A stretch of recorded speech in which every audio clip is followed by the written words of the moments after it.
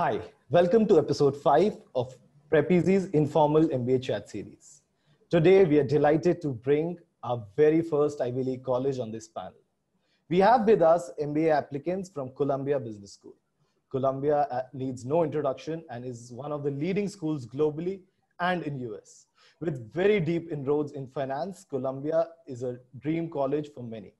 To introduce our panelists today, I will now pass it on to my colleague, Abhinav. Thanks, Anant. Today, first up, we have Manali Jain. Manali did her BTech from NMIMS. She brings with her 4+ years of experience in investment banking and financial services. Her last stint was with IIFL Group. As part of volunteer work, she's worked with IIFL Foundation as well as Teach for India. She has a high GMAT score of 720. Next up, we have Sukruti Adwant. Sukruti did her BA economics from LSR, that's part of Delhi University. She brings with her 4+ years of experience as well in the private equity space. Her last stint was with Bearing Private Equity Partners. As part of volunteer work, she's worked with YODA, that's Youth Organization in Defense of. She has an extremely high GMAT score of 740. We are very excited to bring to you Columbia Business School today. All right, let's move on to our first section, that's Pick Your Fit. And welcome Sukruti and Manali. Thank you so much again for being here with us. Sukruti, I'm actually going to start with you. So despite being so many complexities with visas, whether that's high tuition and now COVID specifically, right? US continues to be the most desired location for MBA aspirants. What were the top factors that influenced your decision to select US as the final geography? So firstly, when I applied and got it was last year and I got my admission in September. So this was all pre-COVID. But I always consider that the US has a lot of opportunities. The culture is something that you can easily assimilate into, and the language isn't a barrier, which I thought might be a problem considering European schools. But mostly I just thought the opportunities were great. I was applying to some of the schools which were in cities like New York, which I also think has abundant opportunities in terms of recruiting and not just what I'm going for consulting, but in general, it has a wide variety of offers out there for students. So that was my rationale. And I don't think it's going to change much, even though we've been stuck with this pandemic now. 2 years down the line, I think things will be going back to normal, or I hope. And that was my rationale. So that's why I've stuck to my decision. Great. So I think that makes a lot of sense. US is one of those geographies where Indians as a community do not face the language barrier. And in terms of work opportunities, I think hands down, US has one of the best opportunities to offer. So a lot of sense in that decision. Moving on, Manali, if I could come to you, Columbia is one of those schools that offers 2 intakes. There's a Jan intake and there is a September intake. Given you are a Jan candidate and Sukruti is a September candidate, would you want to quickly run us through what are the differences between the program structure for the 2 intakes? What are the differences in terms of opportunities? What are the overlaps and some of those things between the 2 intakes? Sure. So the main difference is the internship opportunity, which the J-termers kind of lose in the summer, because basically J-termers usually end up taking their second semesters in the summer. So they don't get the opportunity to intern. I think it depends on a student. If you're a sponsored student, or you have to go back to your family business, or you have your old job back. So basically, it's for those people who know what they end up or want to do post their MBA, have a backup plan basically to go through. For the J-termers, is a perfect opportunity for those people if they don't need an internship requirement. I wouldn't recommend this program for career switchers, because that's where the internship plays a key role. But if you have an experience and you know where you want to go, or even if an in-semester internship works for you well and it's going to land you with your dream job, I think this program is perfect, because other than that, I don't think you end up losing on anything else. You have the same club access, you have the same course list, you have the same teachers, you have the same resources the school offers, except the internship part. So I think that's one of the key and the main difference in these 2 intakes. Very well. So I think the insight that comes out very clearly is the main differentiator is the internship. So if you're starting out in Jain, that means you're actually one of those candidates who's probably either going back to a family business, or you are somebody who does not want to switch careers because you've chosen that intake with this fact that you will not be allowed to intern somewhere. Whereas in September, it's a traditional program with a 3 month internship. And for people who are looking to switch careers, just make a note of this, that September intake is the perfect start for you. Perfect. Moving on to Sukruti. Sukruti, now Columbia has always enjoyed the Ivy League status, right? And it's one of the top schools to target in the US among the other Ivy League schools, and it's situated right on right around New York, which is again the financial capital of the US as well. So, what really differentiates Columbia Business School from other top schools in and around New York and in and around US, the top ones, basically? Okay, so I'll take the US comparison first. So firstly, because Columbia is in New York, you have real world practitioners who can actually come to your classes and teach you. There's a program called Executives in Residence, where you have people who have like 25 plus years experience in different industries, and they have office hours, and they actually sit and you can actually visit them while attending classes. And you can do in semester internships. We have this thing called in semester internships, which you can do in your second year. And gain that extra experience, and earn some money as well.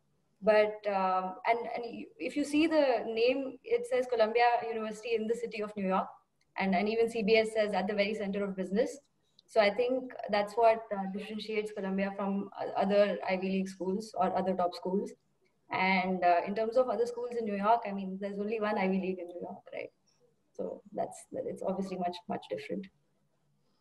Right. I think, again, it goes back to the idea of careers and opportunities that New York as a city and as a state provides you, where Columbia, of course, has an edge, not only because of its reputation, its curriculum, also because of the industry access that it provides due to the very fact that it's located in the heart of business.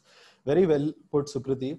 On that note, Manali, if I could ask you, Columbia and Stern probably are one of those schools which have traditionally been always identified as the go-to places for finance industry, which I think everyone recognizes. But what a lot of people do not realize is, as times have changed, some new sectors have emerged. My question to you is, while finance happens to be a traditional forte for Columbia, how is Columbia currently, keeping up with pace with some of the new age emerging sectors, so to say, deep tech, entrepreneurship, social consulting, or a lot of the sectors that have emerged recently? So yes, Columbia is known for finance school, and it has excellent finance courses, the value investing program, the PE program. But in these past few years, Columbia has had like a bunch of very well-known listed startups. For example, the Impossible Meat. That was something which came out from Columbia. He was a Columbia grad.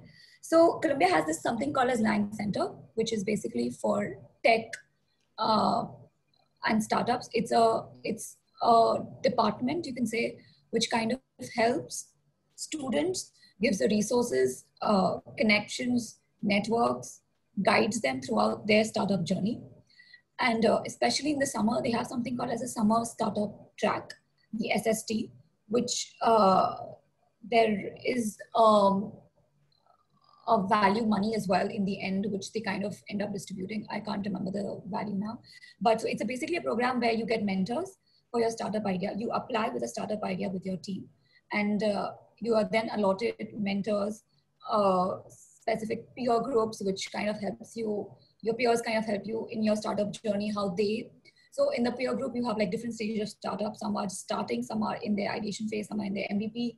So everyone is a different phase as of now. So they kind of help together to make your product, your startup grow in general. So over time, these have grown quite a bit. The resources have just added. So that is something which Columbia definitely offers in the startup and the tech phase. In the consulting phase, I think majority kind of placement happens in consulting in Columbia right these days. It also could be because the industry is growing and people really prefer to be consultant these days, and it's easy to get a job or land a job in consulting. So yes, definitely Columbia has a lot of consulting focus. All the top companies, McKinsey, Bain, BCG, come up on campus to recruit. So again, it has a very well MCA club, which is the Management Consulting Club, which is quite known, which kind of helps you throughout your consulting process, makes you interview prep, etc. things. So in all these spaces, Columbia has definitely grown quite a bit. And yes, definitely there's more space to grow, but I can't say it's just known as a finance school anymore. Hope it answers your question. Absolutely, I think you've summarized it pretty well. That it's no longer a finance heavy or finance dependent school at all, right?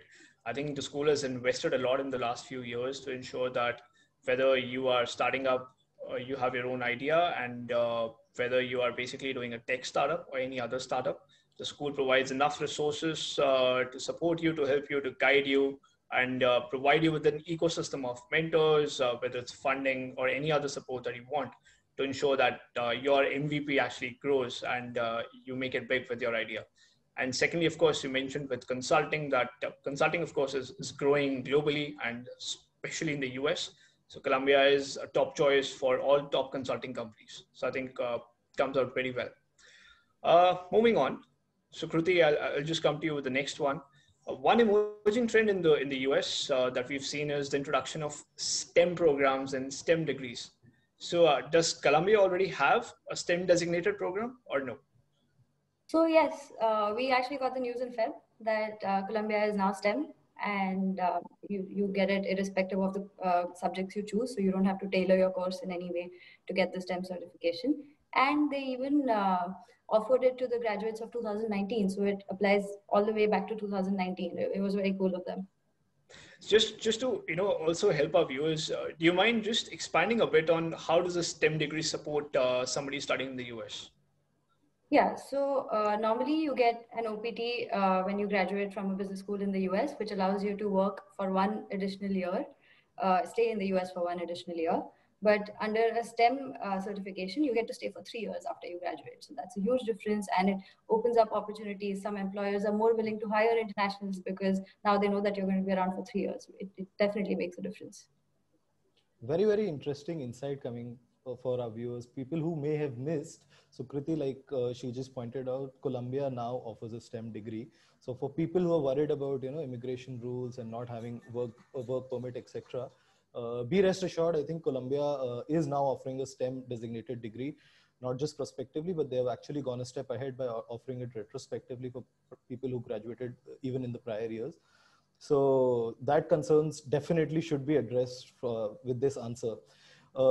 This brings us to my last question of this section, which is, around a very hot topic, which is GMAT. And Manali, if I could ask you, GMAT is of course a tough nut to crack. It is one of those things that keeps people, on the fence and not allow them to, apply. And US schools are of course known to be very heavy on GMAT. And we've seen from both your profiles that you had great GMATs too. So while picking your shortlist of schools, how much of a role did your GMAT score individually play while selecting Columbia, or even without, let's say, stellar GMAT? Were you always confident enough that because of your profile, because of a tightly knit application, you always thought you had a good shot? So I would be frank out here, to be honest. It does play a role. It is important. I gave my GMAT twice, I think. And with the initial score, I did apply to my dream schools, but I couldn't get in. So and the feedback which I got from my admission committee was something which that I think you should try retaking your GMAT. So I think it is an important decision maker. It's not the only decision maker, I would say, but it also again depends on what profile you come from, how many years of experience you have. The more, the better. So I came with a very limited amount of experience, so I therefore needed a higher GMAT score to crack in. So again, it's all a weightage game, but yes, it did play a role in selecting my schools. But again, Columbia was my dream school. So I didn't have a higher school dream. So it definitely played out well for me. But I think I mean, all incoming candidates who are looking to apply should at least think about this and should make sure they have an average GMAT score, which the school requires.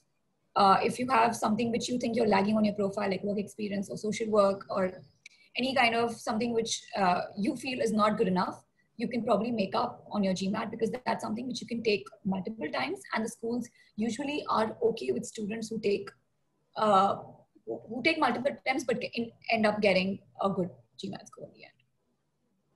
So, Sukruti, I'll also ask you this. Would you resonate with Manali on her thoughts, or you have something else to add here on the same question? No, definitely. I think the GMAT score is really important, and I know people will have you believe that it's a rounded decision. But as international students, you should definitely be aiming for the best score that you can get. I was not. My extracurriculars were maybe not that strong because I was working in private equity, and there wasn't really that much time. And I knew that I needed to compensate somewhere else for sure. And I think the score that I have definitely helped with that. And obviously your profile needs to be strong, or they won't even consider you. But the thing is, Indians, at least all of us, tend to have pretty high GMAT scores. So you definitely need to stand out just a little bit. Absolutely. I think very well put, Sukruti and Manali.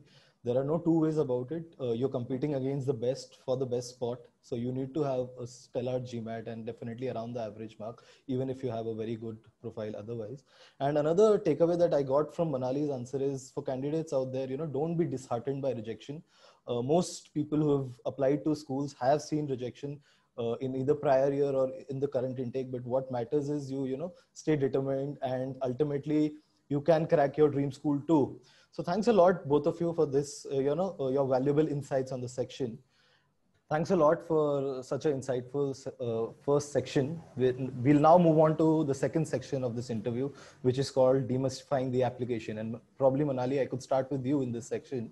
Could you take us through, the CBS MBA application and how many stages does it comprise? If you could give us a broad overview of the application of CBS. Yes. So if I remember correctly, there was an application which we had to submit. There was an interview process, and you get your result after the interview. So basically, it's a two-stage process. The application consists of like 3 essays, I think, 2 letters of recommendations, 1 resume, and a couple of your details like GMAT, transcripts, etc. things. So that's the whole application. And the interview process, usually you get an interview call after a month or maybe 3 to 4 weeks after you submit your application. I think that's the time I remember. And after the interview process, you should get a call within a week, I think. That's the normal trend. It should usually be shorter than a week, but that's as soon as the interviewer submits his application, you get an email saying that the interviewer has submitted your application. Within a week after that, probably you should hear back from the school if it's a yes or a no. Got it. I think I have a question. Yeah.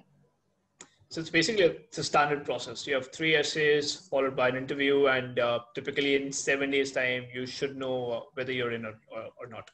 But there is a difference. Like I did early decision, so that's basically you're committing to Columbia. So if it's your top pick, you should definitely consider that. So then you hear from the school within 3-4 weeks for the interview invite, and then you get your decision. Like after my interview, I heard in 2 days. But if you apply regular decision, it's a standard process where they start rolling out your interview invites once they've seen all applications. Over here, they're seeing your application, not really comparing you with anyone else, evaluating you in absolute terms, and then inviting you. But if you do regular decision, it takes longer. It takes just as long as the other schools. Fair enough. Fair enough. So, Sukruti, if I can just ask a follow-up question on this, you mind expanding on the essays that Columbia requires? Is it static every year, or there's always a change and they always roll out a new question year on year? So there is one. So you have 3 questions. One is 500 words, and I think the others are 250 each. The third question I've seen rotating over the years. So the first 2 are pretty standard about what you've done so far and what you want to do, what are your short-term and long-term goals. And apart from that, they ask you why Columbia. That's a pretty big answer that never changes. And the third one is, so in my year, I think the question was, who is a leader you admire and why? But I think this year it's something about which is your favorite book or movie character that you resonate with. So that one changes every year. So right, it's not completely a static application. You do have some standard questions which find their way into the application around goals and why the school, which is the case with most other V schools too. But be prepared about some new questions every year, like Sukruti mentioned. Coming back to you, Manali, if you could share with our viewers the interview experience that you had, and from whatever you heard from your classmates, your friends. How is the interview process? Is it done via an alum? Is it with the AdCom? Is it online? Does one need to go to the campus? Just share with our viewers the interview process for CBS. Yes. So usually the interview process happens through an alum, but I don't know if I was lucky or unlucky. Mine was taken by an AdCom. So as soon as you hear back, you get an email from the Columbia University saying that congratulations, you have been selected for the interview round. You go to your page and you basically have to select the cities which you are in and which you want to conduct the interview for. So I was in Mumbai, so I selected Mumbai, but unfortunately at that point of time, there was no one in Mumbai. I couldn't get a match with the interviewer. The interviewer match usually is in the person would be similar to your profile. So I think either would be someone who's I did my engineering, so someone with an engineer background who worked in finance or worked in a sector where you have done something very similar. And that's a person whom you can relate better, and even the interviewer can relate to better to you. So that's someone very similar to your profile. But unfortunately, I didn't get that one. I tried some other cities, but I couldn't make it.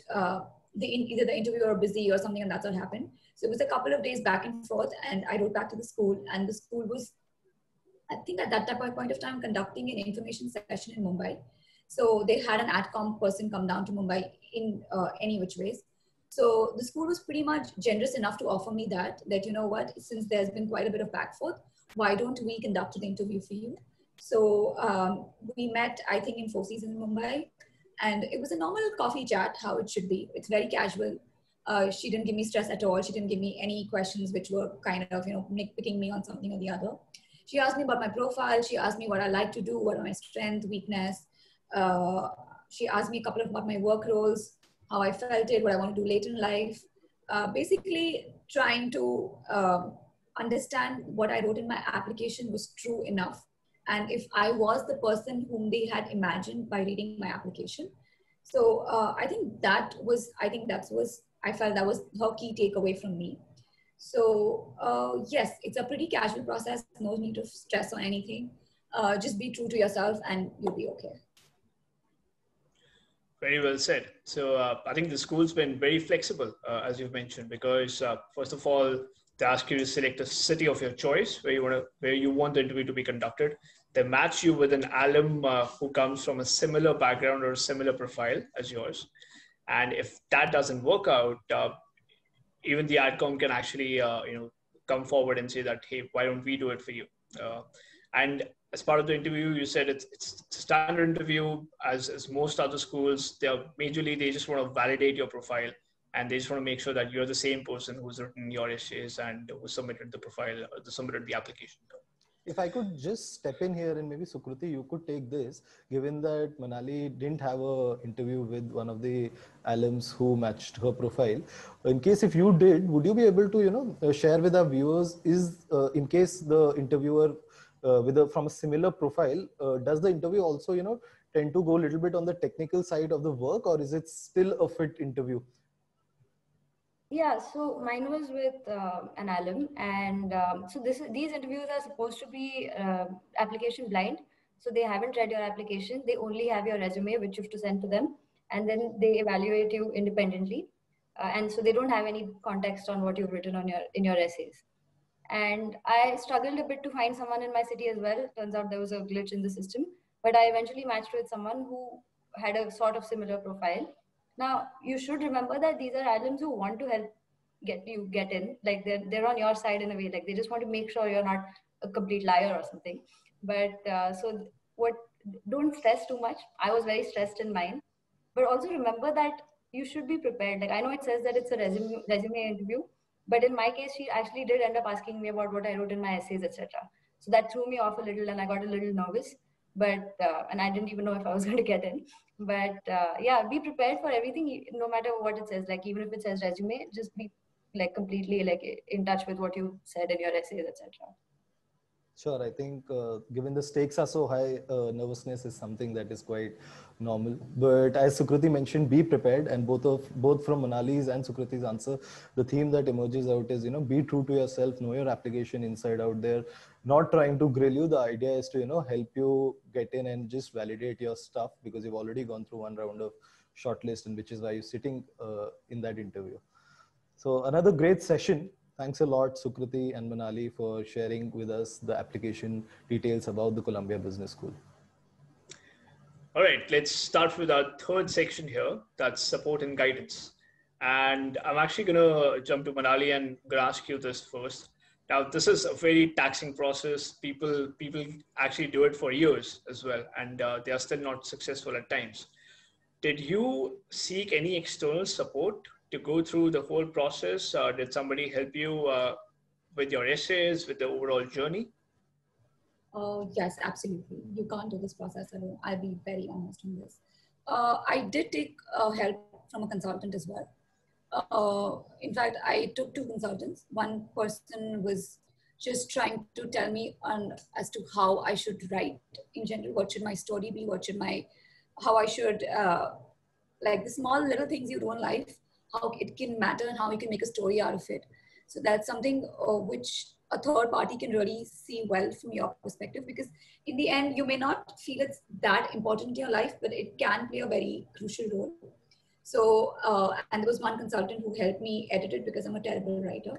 So definitely I did take consultant help. And if you are a good writer, if you can express your thoughts well, it's not needed for you. But if you cannot do that, I think a consultant help is like, it's okay to take a help. It's not something which I think the school also understands. They kind of know that every student can take a consultant help. Everyone doesn't have the ability to write that well or express a thought well. So it's something which everyone in this school process understands. So yes.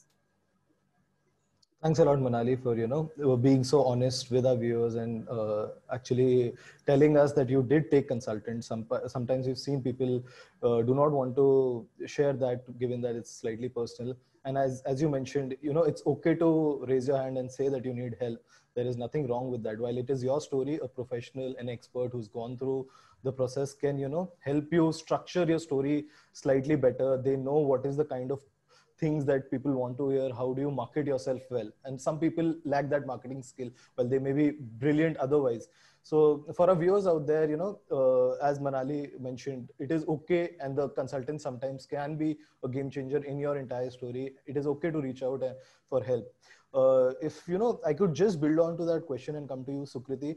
Help is not just through an external consultant. Sometimes that support mechanism is available within your own family ecosystem, within your friends, within your colleagues. So if I could ask you outside, first of all, you could also maybe help us understand whether did you take an external consultant as well, and outside of that, what kind of support did you have from the friends, families that you had around you, and did you actively reach out to your support system around you? Yeah, so definitely. Firstly, I did take a consultant. They help you, kind of put your story together and think about what you've done in the past and how it relates to what you want to do in the future. And they've helped so many people that they kind of know what goes and what doesn't. So it definitely helps. In fact, my consultant helped me all the way till the interview stage, where she did a mock interview with me. And I would recommend taking one. There's no harm in getting extra help. Apart from that, I definitely relied on my family to bring out these instances from my childhood that they thought I could use in my essays. I relied on my friends to give me feedback on whether this is coming out well, whether I seem genuine in it, whether this is true to who I am, and not just these people, but I would also recommend reaching out to maybe like your alums. Like, I went to LSR, so reaching out to people who have similar profiles and then have applied to all these schools, reaching out to people who maybe don't have similar profiles but might be willing to help you. So just put it out there, put your essay out there. I know it's a very personal thing, but the more feedback you get, the more you'll know whether you're going in the right direction or not. That said, don't get confused by too many people. At one point, I did get overwhelmed because I asked so many people. But so know what you want to write, and then just kind of like see if you can get the confirmation from these people.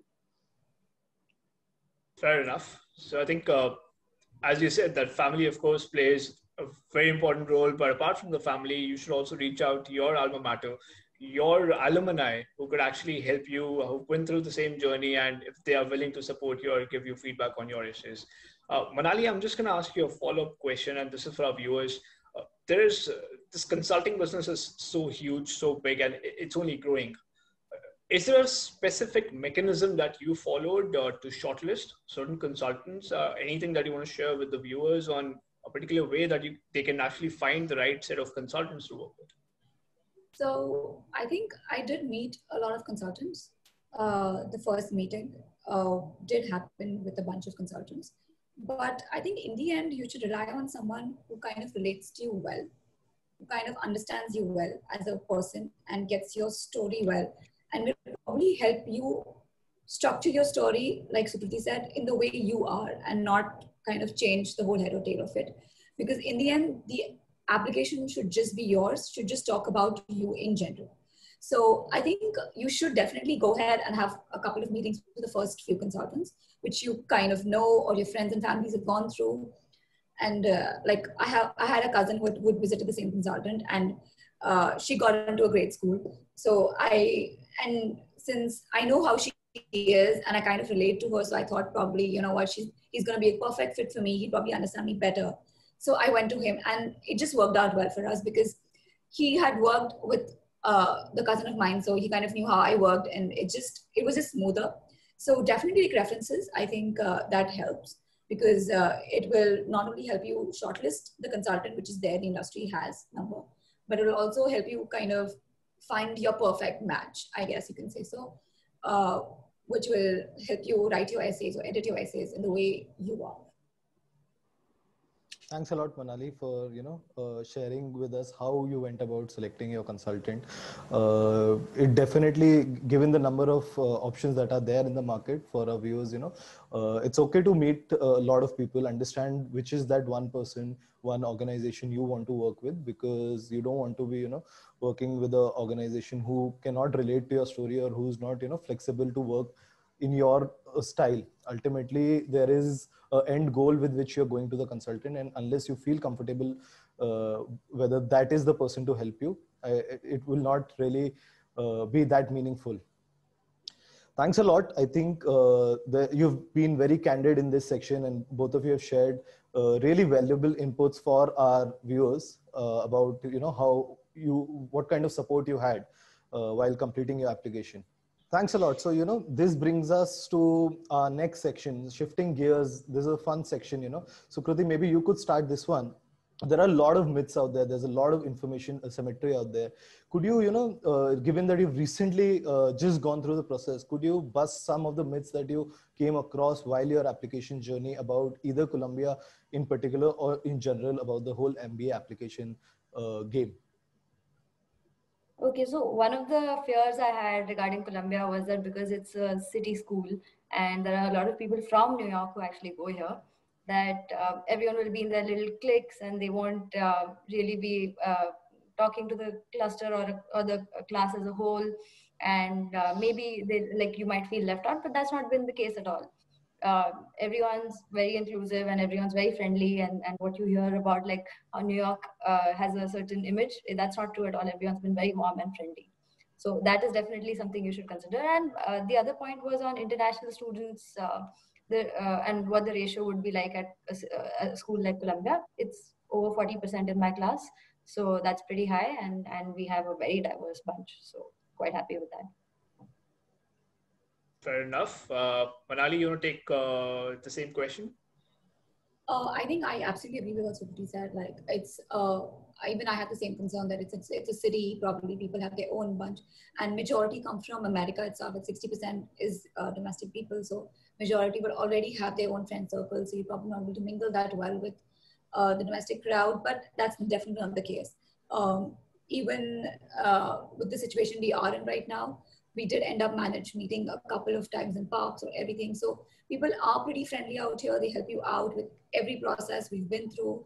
I know a couple of my classmates helped my other classmates find houses, renting as we're shifting, moving, etc. So people are pretty friendly out here. Uh, then I mean, I guess more friendly than I could have imagined. So that's definitely one of the plus points of Columbia. And regarding the admission process, I think the general myth is that you have to be perfect to get into Columbia. You have to be the perfect candidate with the perfect score, perfect experience, perfect social work, perfect extracurricular. But that's definitely not the case. Everyone comes from very different backgrounds out here. Everyone has worked in various different fields you wouldn't have even imagined. And Columbia respects that. People respect who you are in general. They kind of understand your story well. And they are looking for people who come from various different backgrounds and not just finance or not just tech or not just consulting. So they are looking for different diverse backgrounds. So I would encourage everyone to apply to Columbia and not just think that it would be a very finance focused school. So they will probably not take me if you're coming from a startup background. So I do have something to add to that on academics. So my undergrad score wasn't perfect, and I was worried that I wouldn't get into any school because of that. And Columbia actually even says so. Like they said in my information session that we are not going to hold it against you if you were not studying when you were 18. So it's okay. We are not going to judge you based on your academic score. Then that's why you have the GMAT to show that you actually can study and get a high score. So I think you should definitely don't eliminate any school thinking your score may not, your GPA may not be perfect.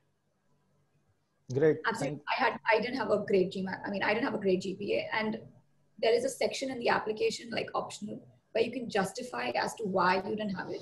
And they kind of respect that as well, which she's absolutely, Sukruti said it very well. So yes, I don't think they'll hold it against you. Great. So I think thanks a lot again, for being for sharing the experiences you had, and busting the myth that there is no perfect profile that Columbia is looking for, be it in terms of having a perfect GMAT, having above par academic score in your undergrad. They respect diversity. They respect your background. You don't need to be from a particular type of a background, or there is no standard fit. Right. So I think very important insights coming from both of you in this section too. And like all other sections, this has been a great section too. Right. This brings us to our last section for the session. That's words of wisdom. And let me start with Sukruti here. Sukruti, top 2-3 suggestions, pearls of wisdom for applicants who are applying to CBS this year. Definitely, and this is a big one for me as well. Don't underestimate yourself. Don't undersell yourself. There is a time and place for modesty. And in our culture, I know we inherently are not good at tooting our own horns. We're not good at singing praises of ourselves. But trust me, the other applications, the other candidates, they're not holding back. And you have to fight the urge to be modest and be humble and just talk about the things you've done and celebrate them because they want to know what you've achieved, and don't hold back here. This is not the time. Because I know I suffer from imposter syndrome, and sometimes I even wonder whether I'm good enough. But you all are good enough. Don't undersell yourself at all. And the other thing I would say is, if Columbia is your top pick, definitely apply for early decision. Lock it in. I applied within a month. I had my admission, and then I was just chilling after September. So if you know this is the school for you, do early decision. It definitely helps. Great. So again, the same point coming out, early applications do matter. Please put in an early application if you're sure, if you have other pieces of your application sorted, if your GMAT is done, if you've sorted out your story. Please don't wait for the last minute. Put in an early application. It can make a big difference. Sukruti has clearly put it out there. And another big point that Sukruti made is, there is a place for modesty. This is not the place. This is your journey. You have to know how to sell yourself. And please don't hold back, because even if you do, others won't, and you're competing against the best in the world. Manali, if I could ask you, what would be your words of wisdom for the incoming applicants, incoming candidates? I think I would absolutely resonate with what Sukruti said. Don't undersell yourself, definitely. Just put in everything you think is important. And the only thing I would just say, just be yourself. You don't have to copy someone, or you don't have to make a profile which is very similar to someone who got it. just be yourself, and the school gets that, understands that, knows that well. So just be true to yourself. Very well. I think a common theme from this section has been that just be yourself, figure out what's your story and how and what is the best way for you to express it towards the admissions committee, and just do not be modest at all. This is the place where you probably want to show off some of your skills and some of your achievements. I think very great insights coming from this section, from the session overall. This was the last section that we had. And I just want to thank Sukruti, Manali, both of you for taking out the time. I know your schedules are very hectic right now. You're already in New York. And we just thank you so much for taking out the time and doing this with us.